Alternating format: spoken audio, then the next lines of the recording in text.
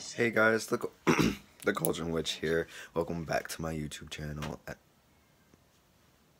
Hi Phoebe. And I wanted to show you guys my little bookshelf. Just to give out some recommendations on what you guys maybe would like to read. I know anytime I'm looking for a new book, I am scrolling on YouTube for like 3 hours trying to find like a good book that I want to read. So figure just post this out. Maybe I can help some of you guys. Yeah. So this is my bookshelf. We need a flash because it is dark as hell in my little cave. No, like it's not a big bookshelf and not, you know, it's just this. But hopefully one of you guys will be like, oh my god, that looks like such a good book. I love this guy for posting this video. He's so fucking amazing. Yay. Okay. So we're gonna start over here. Okay. So this is not a book.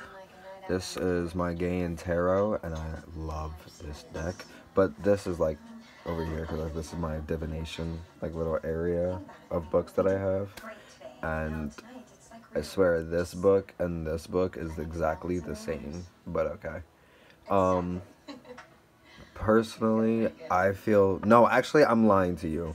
I am so lying to you. This book pretty much kind of just gives you like the history, background, and the cards.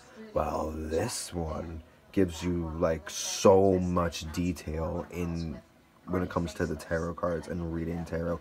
If you are into reading tarot cards, if you want to, if you already have been reading tarot cards for fucking years, but you don't have that book, please get that book and let me know if y'all like it. Because I fucking love it. It's amazing.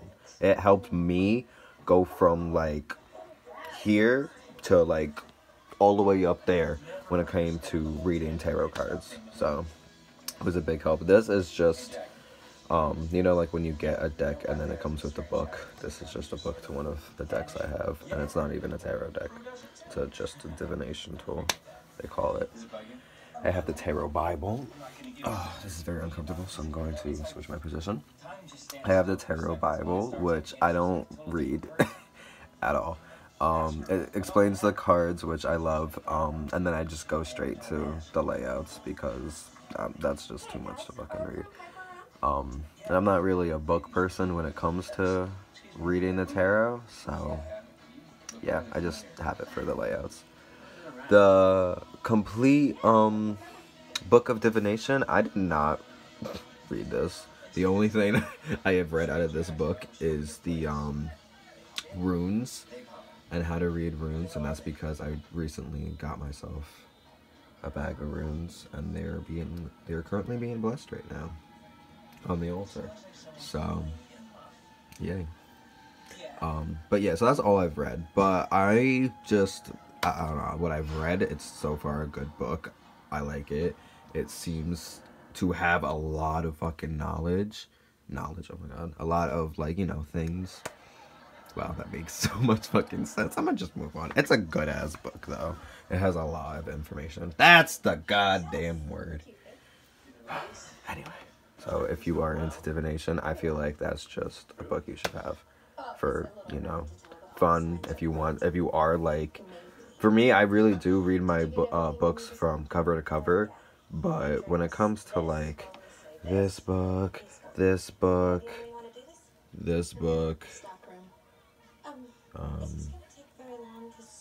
probably about it. When it comes to like just the bigger books, I don't read cover to cover unless I have like literally nothing to read. But it has all the good information, so oops. Now this over here up to like this book, so this to here is like my little self-development books, my little area, that's what I call it. And this is Advanced Witchcraft by Eden McCoy. I hope I said that right. I loved that. You know, that book is a real 50-50. I wrote down how I felt about it, and I actually think there's a video Like, I think I did, like, a book review on it. So, if I did, then you guys know how I feel about it. If I didn't, and you want to know how I feel about it, let me know, because I actually wrote it down. But I feel pretty 50-50 about it. But it is a good book, nonetheless. I am happy to have it in my bookshelf. Choosing to be a medium, that book I love. There is a lot of exercises. There's a lot of meditations. There's a lot of things that helps you become a medium. And for me, it works. I have had like experiences that I wasn't even looking for at the time. I was just reading the book, and just reading it, I went through some shit. So, yeah. This book is Auras, how to see them in only 60 seconds. I actually think I wrote down how I felt about that too, and I didn't, it's just, I feel like that book just had a lot of nonsense in it. It tells you how to see auras in only 60 seconds. In like chapters 1 and 2, and maybe even 3, and then after that, it's just a bunch of nonsense that I just didn't need to even read. Psychic Witch, I'll be honest, I have not fully read it, but that's because personally, where I am now, I don't want to finish the book, and I want to just pause, focus on other things right now, and then continue. And I have a lot of things to do. It's a book where, it has a lot of activities. You go with it. So I read a lot to where I'm like, okay, hold up, I need to really spiritually get to this point in the book. So I just closed it and put it back. But it is a really fantastic book. I highly recommend it. I have worked meditations from that book, and it is exquisite. I have manifested through magic and through spells some things that I've taken from the book into magic, and it is manifested greatly. So I highly recommend that book. The Circle Within, highly fucking recommend that book. That book really changed my perspective on magic, on life itself, and being a witch. And it really just shows you how everything is connected, how you should oh god, I just love that book. It's so amazing. You just have to get it. Okay. Alright, so from here to here is all my natural witchcraft, my, earth magic kind of stuff. Haven't read this yet. This is new. I got this for Christmas. Haven't read it. Everybody knows, I believe, the Encyclopedia of Magical Herbs. It's one of the most talked about books when it comes to the craft nowadays. And personally, I actually gave this book away at first because I thought, like, I didn't really need it. And it wasn't until I didn't have it, I realized how much I needed it. So I would really say I recommend getting the book if you have the book, and if you have that feeling, I said that like 4 times, including that time. If you do have that feeling of like, not like you have it, but you just don't, feel like you need it, trust me, you need it. Trust me, because the second you get rid of it, I promise you, you're gonna be like, why the fuck did I do that? Okay. Earth Power and Earth, Air, Fire, and Water are also by Cunningham, and these books go together. And I personally love it. It just gives a very good basics on earth magic and natural witchcraft. And there is a lot of spells, divinations that only use what earth provides. Sorry, excuse me. So it's a really good ass book. For me, I have this drawing. I'm very drawn to natural magic and only using what our ancestors were only able to use. So that's that. The Green Witch. Now look, if you have no knowledge on green witchcraft and earth magic and natural witchcraft and stuff like that, that it's a very good book. If you are a little more advanced, it really, you don't need it. You know what I mean? You can get it. It was a good read in my opinion. You just don't need it though. I think though what I do love about it though, what I love about these books is like some of them have their own little encyclopedia and a lot of stuff that isn't even in here. So, and I think it has that. No, I know it has that, so I love it. That is the book. Okay. This, I think, like, from here to, like, here, it's just, like, you know, practical magic stuff. But this book, I've, like, explained before, I think, how that was my first witchcraft book. And it wasn't this book exactly, because the first book I got burned. But, this book is amazing in my opinion. It is one of the books that really jump-kicked my start in being a witch. And even though I'm not a fan of the author at all, I am in love with that book. So I will say this book does have its flaws, but as long as you just have the right perspective, you can look past through those flaws and enjoy the book. Now this is the Goetia. I don't recommend anybody getting this book. First and foremost. It is, long story short, a book on demons and the lesser key of Solomon the King. Look, if I could honestly go back and just take that book out of the bookshelf, I really would have. I have it. I don't even know why I have it. I actually didn't buy it for myself. I remember that. That's why I have it. It wasn't supposed to be mine, but who I bought it for, obviously, like, wasn't gonna keep it. I bought it for my friend who was, like, interested on, like, a book on demons, and then when he, like, saw it, he read it, and then he, like, wasn't gonna bring it home, probably because of his parents. So I was like, you know what, I'll just keep it.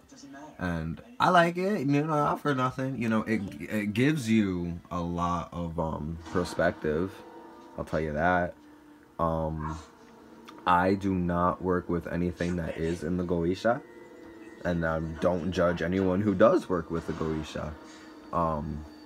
It's just I'm personally not mature enough in my practice to work with the Goetia. I think I would definitely need way more knowledge than what I do have. Yeah, I did not read that book back like cover to cover, but what I did read, I liked it. There is sigils in that. Hi, oh my God, kitty. There is sigils in that book that I would use, most definitely. Kitty.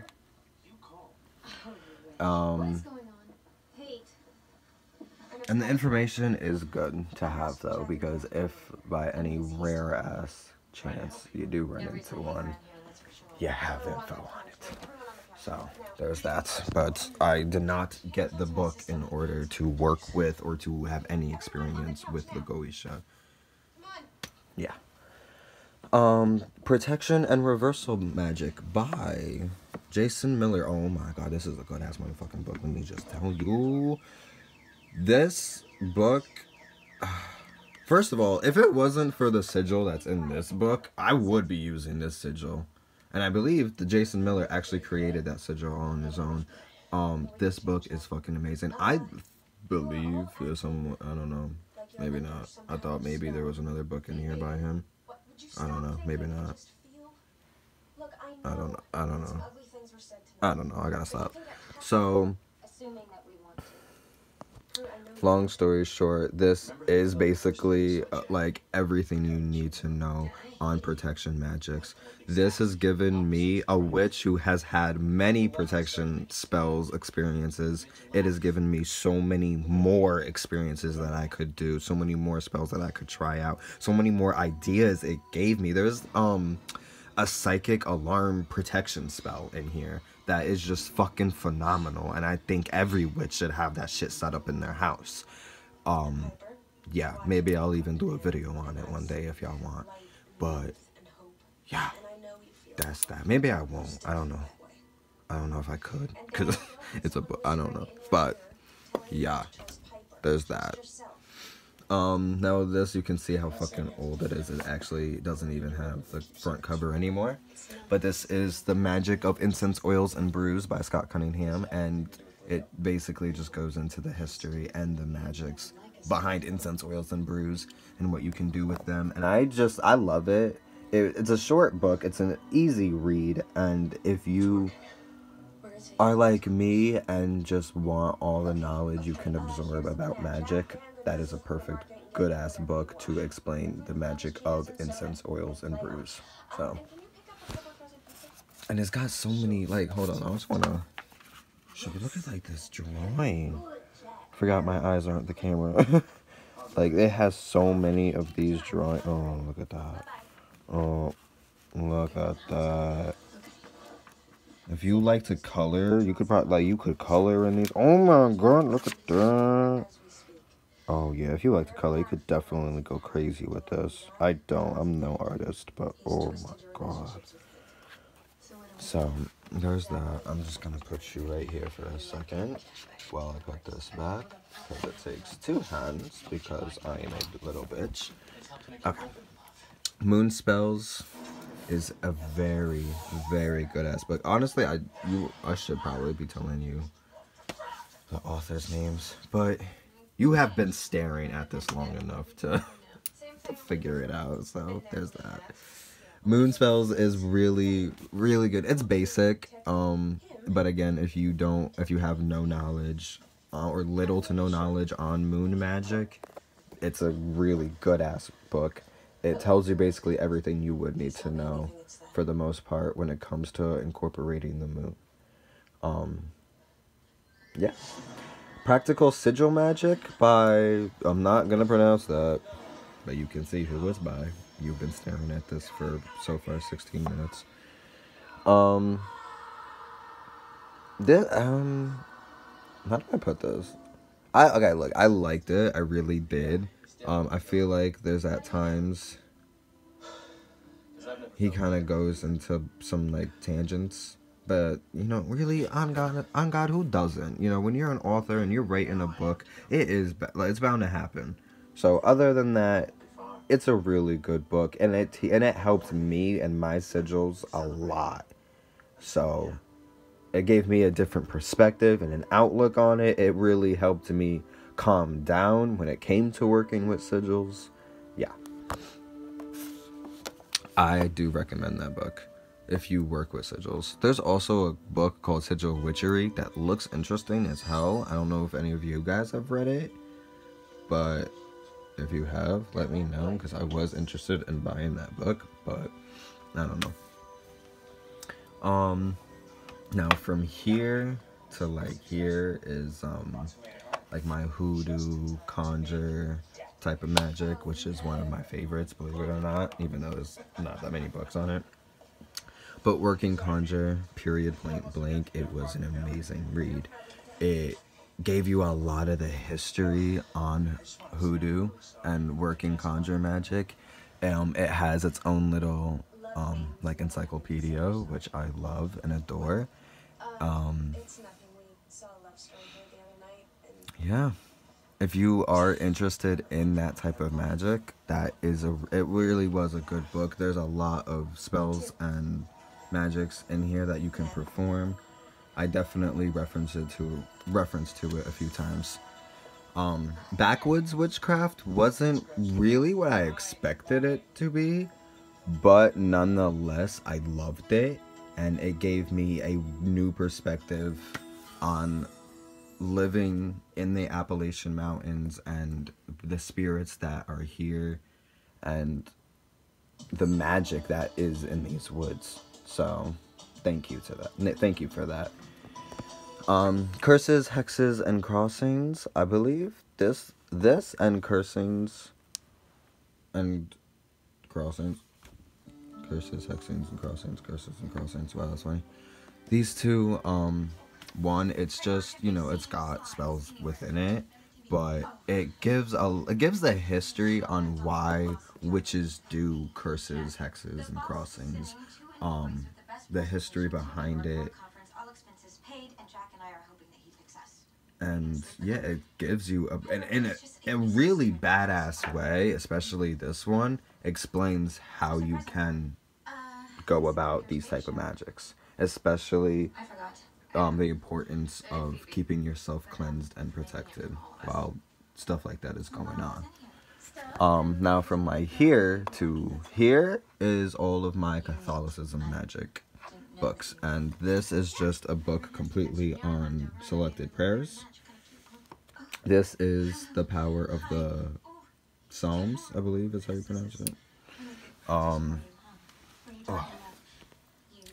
Which I really feel like if you work in any shape, way, or form, Catholicism, magic, Santeria, anything like that, the power of the Psalms is a must-have.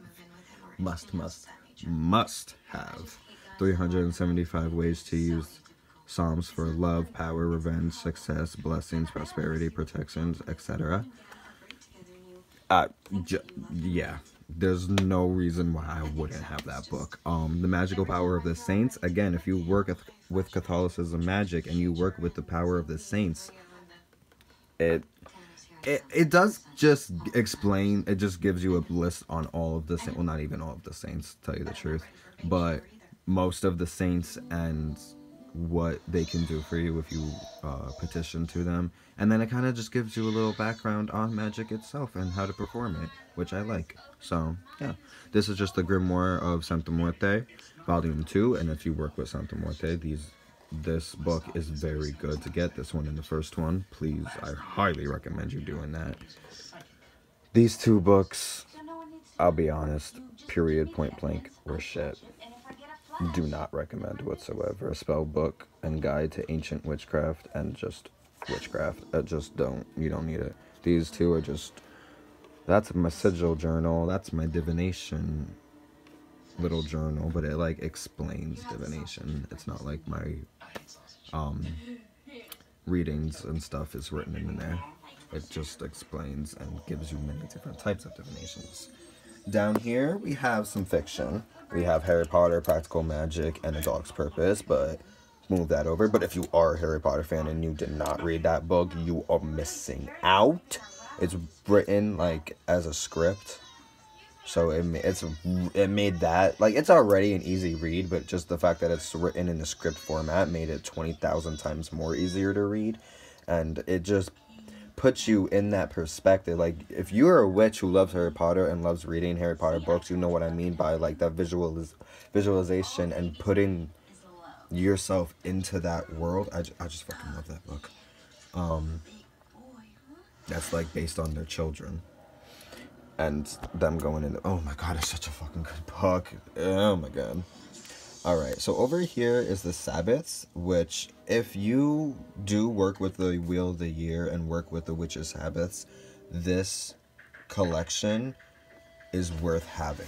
This book right here, The Seasonal Dance, was actually gifted to me, and I love whoever gifted it to me. I know exactly who gifted it to me. Oops!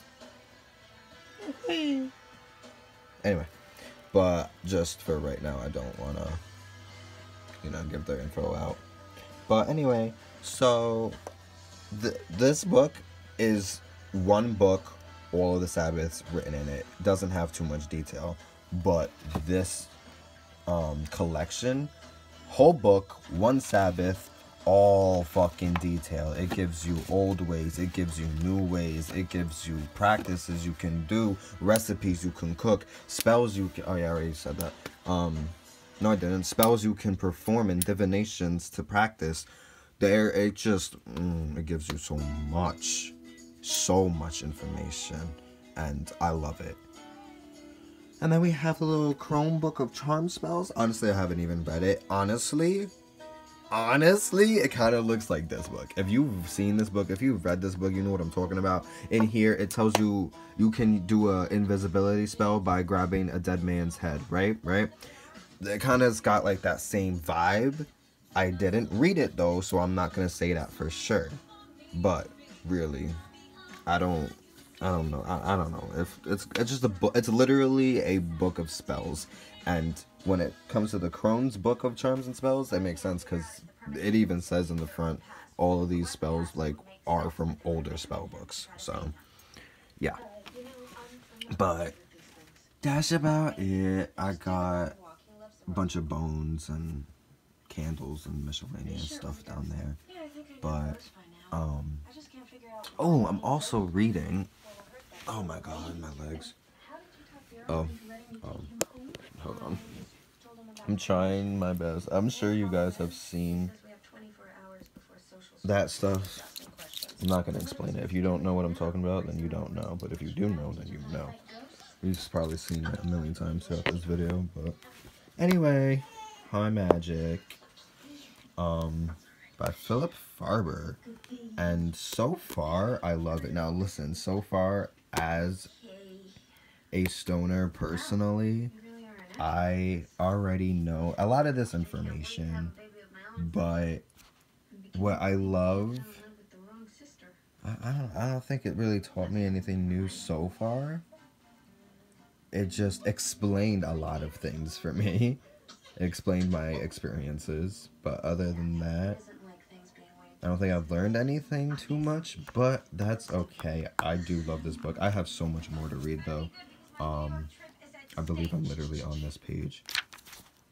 So I have all of that to read, and it goes into so much. I'm not going to show you anymore. But if you do smoke marijuana and want to incorporate that into your witchcraft, this book is amazing. It gives you a lot of history. So I will say I did learn a lot of history that I didn't know about before. But I do recommend though, if you do smoke, I do recommend incorporating that into your practice. The results between mysticism and magic, from back and forth, the results are just going to be oh my god, immaculate. It is going to be insanely immaculate. So you have no idea how cringy that word makes me feel, and I have no other word to describe the mix of both. So there's my runes over there being blessed. Yeah, just think of it as a test run. I don't need a test run. I remember and there's Charlie. Alright guys, but that's pretty much it. No, that is all. That is it. There's nothing more. I got no more books to show you. Sorry this video took so long to show you, like, I don't even know, 15, 20 books. Nah, like maybe 20 to 30 books, but still. That's about it. So I hope you guys enjoyed this video. I hope it wasn't a waste of your time. Hope you found at least one book you might want to read. And yeah, I hope you guys have an awesome week. And yeah, so blessed be everybody, and I'll see you next time.